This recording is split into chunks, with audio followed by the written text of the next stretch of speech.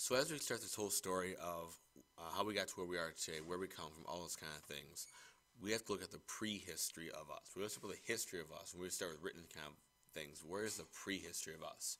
And so today's little short lecture here is going to focus on the Paleolithic and the Neolithic, kind of the ideas of the prehistory of us. And so the big question is, what do we know? You know, we know that the Homo sapiens sapiens were people. They were us. We might call them cavemen or Cro-Magnon, any of those kind of terms for them.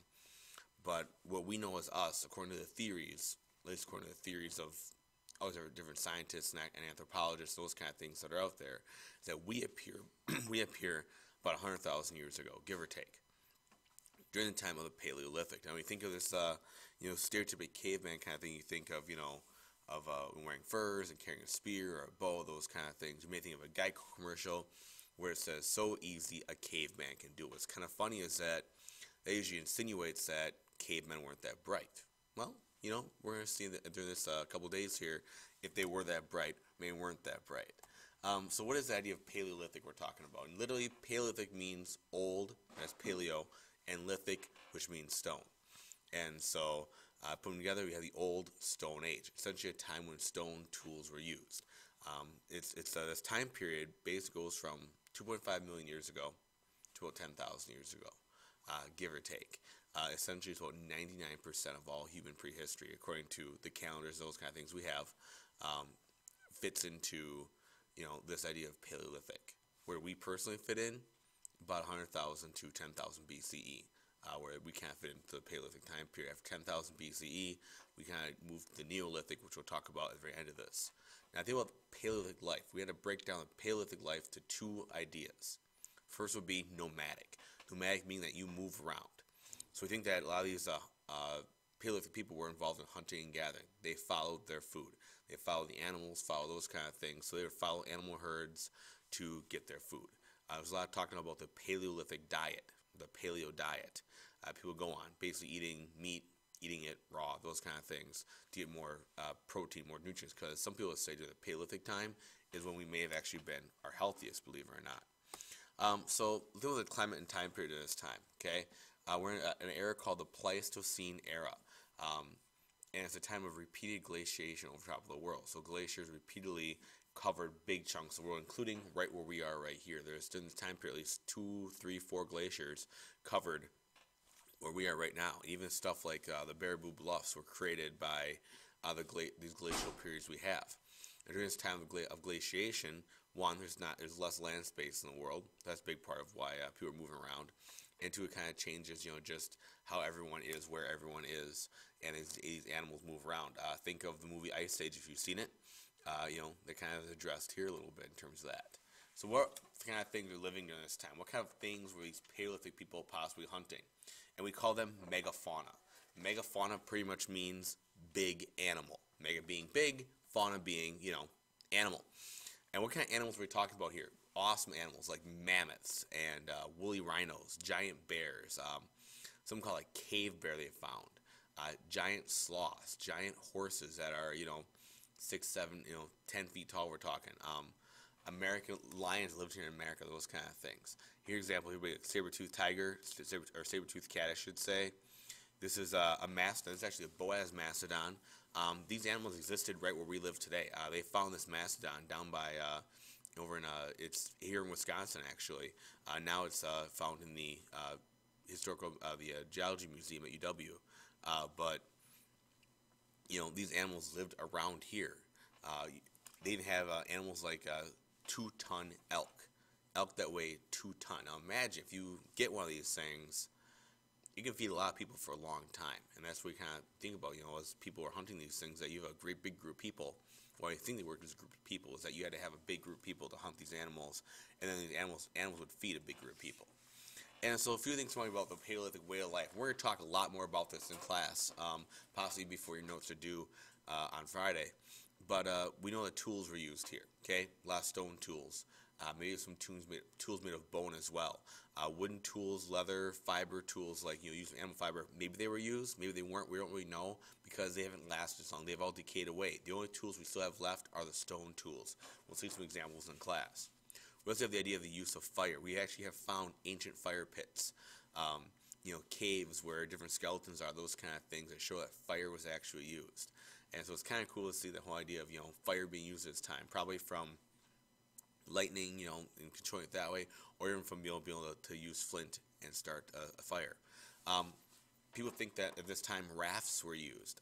There's ideas of Homo erectus, that one type of hominid getting to the Philippines from China by way of a raft. And so we think rafts may have been used to help transport people on water. Domesticated dogs, we found dog skeletons near people. And I think that, around, at the very end of the Paleolithic era, dogs were domesticated, one of the first domesticated animals, and they used them to help hunt. Like you would hunt, with ducks and geese with a dog, same kind of thing we're talking here, where dogs would help hunt. By the end of this time period, we have much more advanced weapons. We have a spear thrower, which is, it was called an addle-addle is what it was called. And you have a device that can chuck a spear faster and, bury it deeper into a big animal.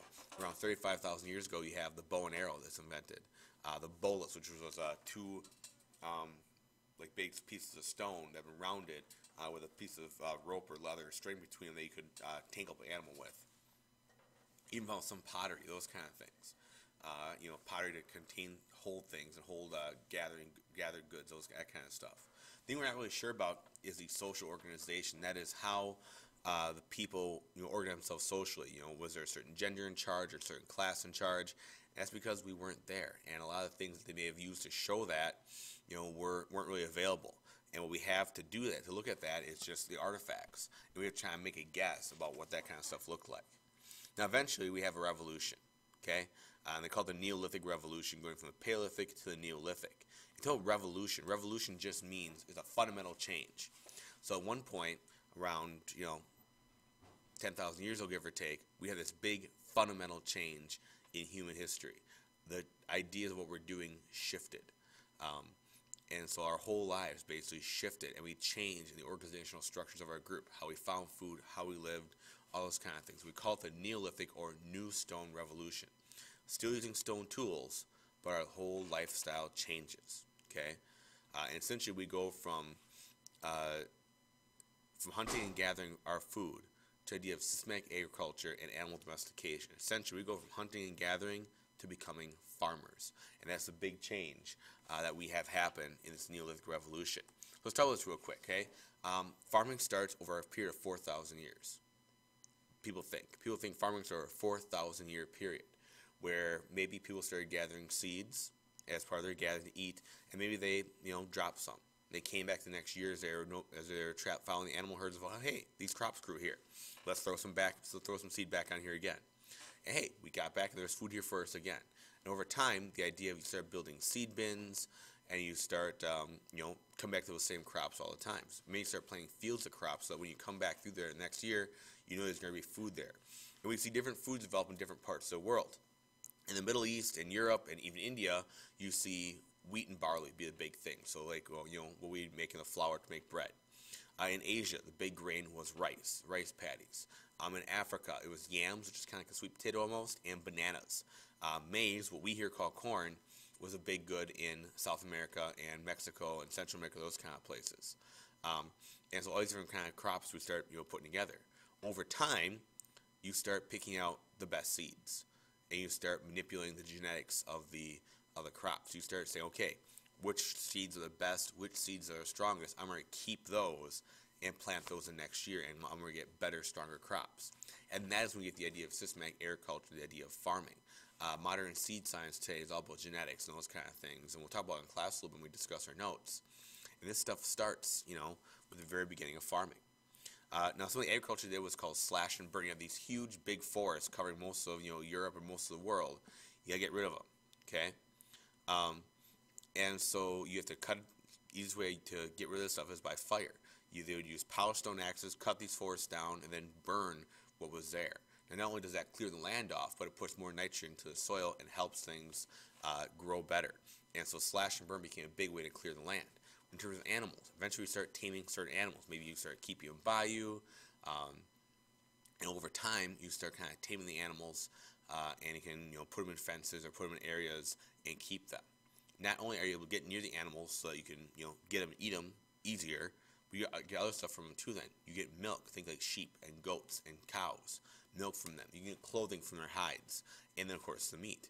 Now of course you can still hunt. You know what I mean? You can still hunt and get extra food, but a lot of people call, it's a lot of scientists and historians and anthropologists, they call farming the greatest development since fire, the biggest thing since fire that changed the way we live. A few of the new tools and inventions we get, our tools start shifting a little bit too. Instead of needing tools, we're going to need all kinds of new tools for this new lifestyle. We see less tools for hunting and more tools for farming. Before this, most of your tools were designed to go kill things and then process that killed thing. Now we start getting farming tools, so we get size. Like this thing is animal shoulder blade here with teeth on it that can cut down grain. We have digging tools like these. They're digging sticks. So been kind of your shovel or your hoe. We start seeing pottery. Use clay pots to keep your grain because that way little animals, little rodents can't get to it. We have new clothing like cotton we can grow, linen we can grow, wool we can get from sheep and other animals, and we can start making new cloth instead of just leather hides.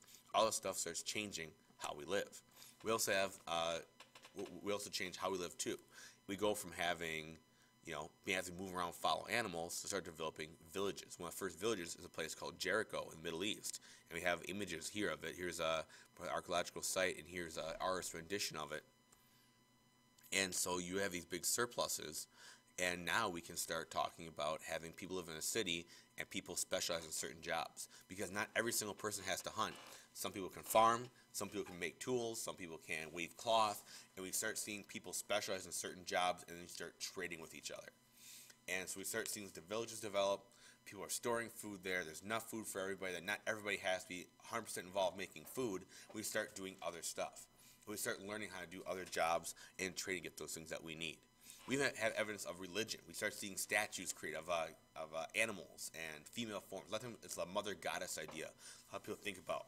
We find murals like this of animals and those kind of things, and people in geometric shapes. We also have burial. We see that bodies are buried in certain positions with all different kinds of things on them as a possible evidence that religion might come up. We'll talk about this in class too a little bit. Guys, our note to do Friday in here. I'll give you 2 days in class. Some big questions we're going to talk about between now and next week are going to be, first off, when was life better? Was life better in the Paleolithic or the Neolithic? What are Paleolithic and Neolithic lives really look like? And when did civilization actually start? Please make sure you guys do your notes. Please make sure you do your summaries. I'll see you guys in class. Thanks a lot, guys. Bye.